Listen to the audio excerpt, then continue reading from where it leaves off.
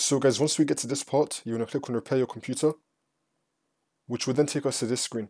Another way to get here is to turn off your computer from the power button and then turn it on again. Once your computer turns on again and you see the Windows loading screen, you want to turn off your computer again and repeat this 3 times. So turn off your computer and then turn it on again. When you see the Windows loading screen, turn it off again and then turn it on again. Repeat this 3 times and then it will take you into this screen. And now once you're on this, for the first method, you want to click on troubleshoot and then you want to click on startup repair. Click on this.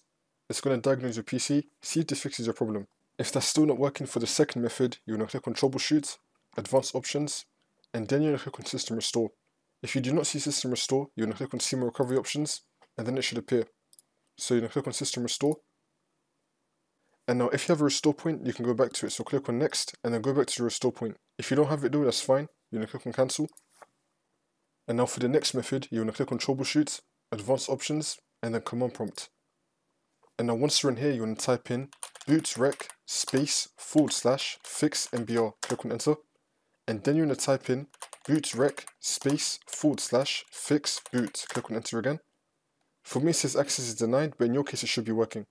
Now you want to type in chkdsk /f /r and then the drive where you have Windows installed on. Most likely it's going to be your C drive, but if it's something else, then you want to choose that. So I'm just going to type in C : in my case, click on enter. And now you want to wait for this to load. And now once that's been done, you want to close this out. And then you want to click on continue to Windows and then the problem should be fixed. And if that doesn't work, then just restart your computer again from the power button.